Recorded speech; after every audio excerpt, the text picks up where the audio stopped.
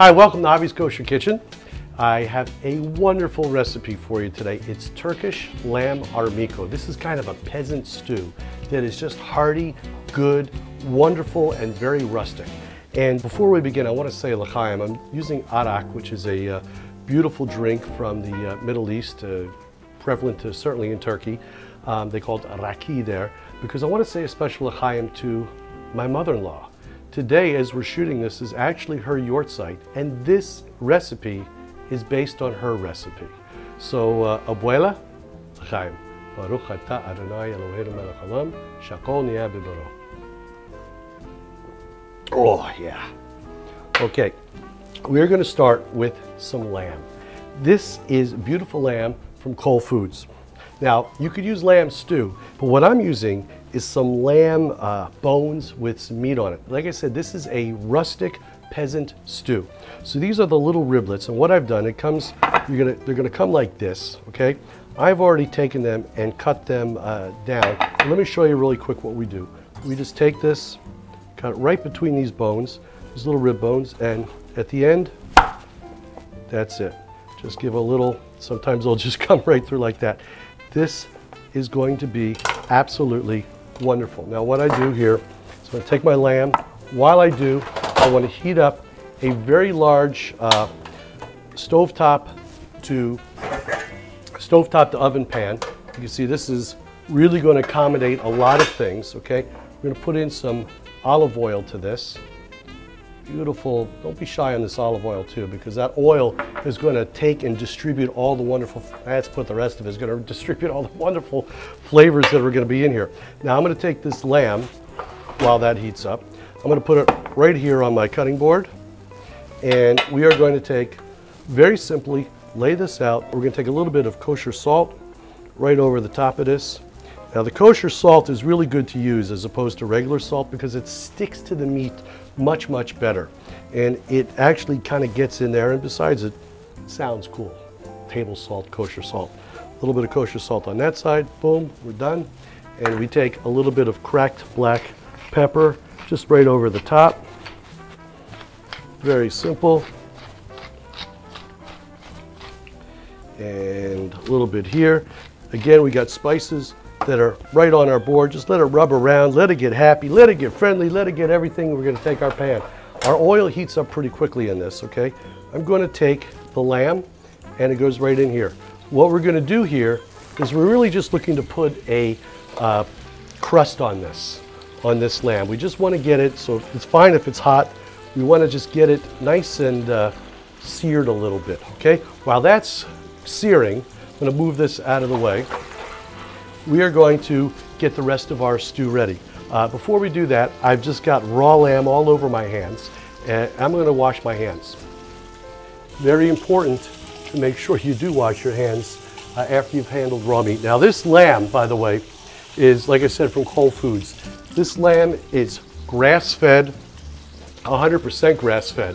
So when you buy meat that says it's grass-fed, make sure you look for one that says 100% grass-fed, because that means its entire time it was out there, which is going to make it leaner, it's going to make it more tender. Now, oftentimes, by the way, grass-fed can be a little bit tougher, but this grass-fed lamb, as well as the beef from Whole Foods, is actually a lot softer and more tender because of the way they feed them.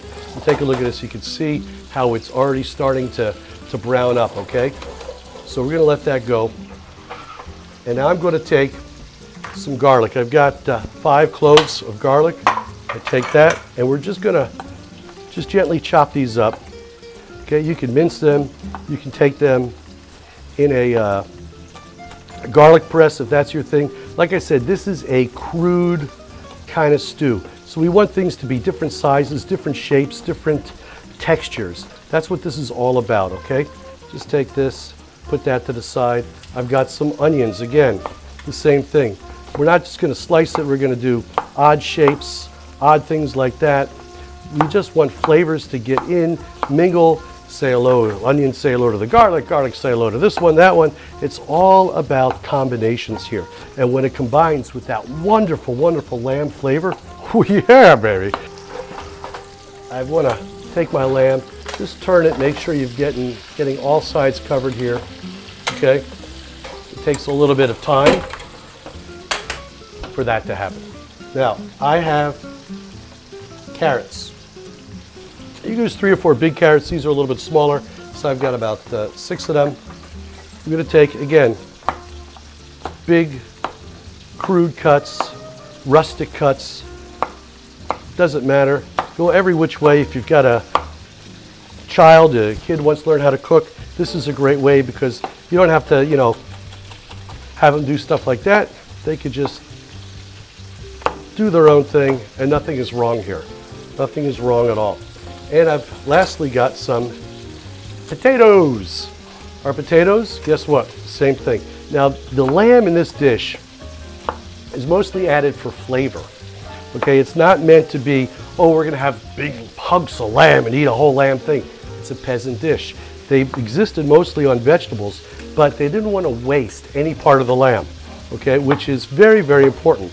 It's, nowadays we call it sustainable farming, sustainable practices, and that sort of thing. And that's exactly what's happening here with this lamb. Whole Foods uses every part of the lamb. In fact, they make a fantastic lamb broth, which I'm going to bring out in a minute because we're going to add it to here. And that is actually a wonderful way to flavor all sorts of things. I'll talk about that in a minute. Let's bring over our lamb again. Now we're going to get ready to do a little seasoning with this. Okay, you can see that it's just searing up. You can see a little bit of brown coming on here, a little bit of the sear. Now's the time, and you can smell that lamb. I mean, you can smell this flavor coming up. What I want to add first here is my garlic. Let's just add my garlic in here. You don't want to add the garlic before the lamb because you want the garlic will burn easily. So you want to have it in here. It's just going to get happy and friendly. Once you start to smell that garlic, which is almost immediately, yeah, you can see it wafting in here. Onions. Just put your onions in. If you pull a couple of carrots, whatever. Just add the whole thing. What the heck? Let's add everything at once. Okay? You can see how things just fly. It's beautiful colors right here in the pan. There we go. Now, a little more kosher salt right into there. That's good. I take a little bit of white pepper. Okay? Go easy on that white pepper, but you want a little bit of that spice. And now, some of my favorite things. Cardamom. Again, beautiful, beautiful Middle Eastern spice. You find it in Turkey. It comes with a little cardamom seed. This is actually the secret. Cardamom is the secret to Turkish coffee. A good Turkish coffee, at the end, they throw a little cardamom in there, and it just gives it a kick that just wonderful. And some cinnamon. You find cinnamon a lot in Middle Eastern recipes. I'll put a little cracked pepper in just because it looks good to do this on camera, right? There we go. Now, this is starting to cook down. Now what we do is we add a little bit of water. It's half a cup of water, something like that. I take a little bit of red wine, put that in. I could put a little shot of white wine just for a little bit of sweetness to it. Now, when I say that the wine is leaching the nutrients out, it's really extracting. It's leaching in a good sense of the word. Taking those nutrients, putting it right into all of that Armico, that wonderful stew, and you're getting all that benefit right into you. I'm going to add, don't go anywhere, anybody, okay? Just stay on a close-up. I forgot the lamb broth. Lamb broth. Where is it? Ah, here it is.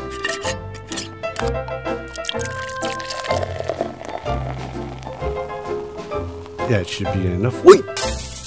Oh, I dropped it. Oh, it's gonna kill me. Gotta get back. Clean it later. And this is the lamb broth here. I'm gonna add some of that right in here to the Armico. It's gonna give a nice extra lamb flavor to it. I think we're pretty good here. So now we've got our lamb broth going, we've got our wine, we've got everything. This is going to be something that's gonna make your taste buds, you know, do a little jig. Okay, we're gonna let that, what we do is we just simply cover it up. We let it cook down a little bit. We put it in a 350-degree oven for about 30 minutes, 40 minutes, something like that. You can't really overcook this dish too badly, okay? You just want to get all those flavors happening and happy. At the end of it, pull the cover off, put it under a broiler, give a little brown to the top, and you're good. And if you don't do the broiler and the browning, that's also okay. Now I'm going to put this aside because I've got a treat for you. Okay, I've got already done for you, my friends, an Armico that I made earlier today, and as they say, through the magic of something, we'll show it to you.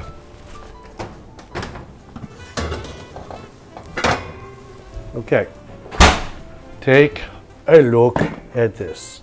Ready? Voila! You can see it's been nicely browned. The potatoes are soft. That's how you know when it's done, by the way. When those potatoes just sort of fall apart, it's really, really, really done. We take a nice little serving bowl. You take your potatoes, some of your meat and your carrots. Put these things in here. Now the meat's falling right off the bones, but you could take this, these little bones. This is what I love about these little lamb bones, is that when you take one of these, you can just take the bone in your mouth and just chew the meat off it. It's great. And by the way, if you're making something like this on a Shabbat, these little lamb bones are absolutely wonderful in a cholent, in a chamin, something like that, because they bring such great flavor to it. Like I said, you're not going to overcook them. You're going to have, you put a little wine in that cholent, leach out those minerals. Oh, you're happening. People are going to go, how'd you do this? This is so wonderful. So there you go. Beautiful Turkish lamb Armico, dedicated to my mother-in-law, Shoshana Bar Chaya, on her yurt site.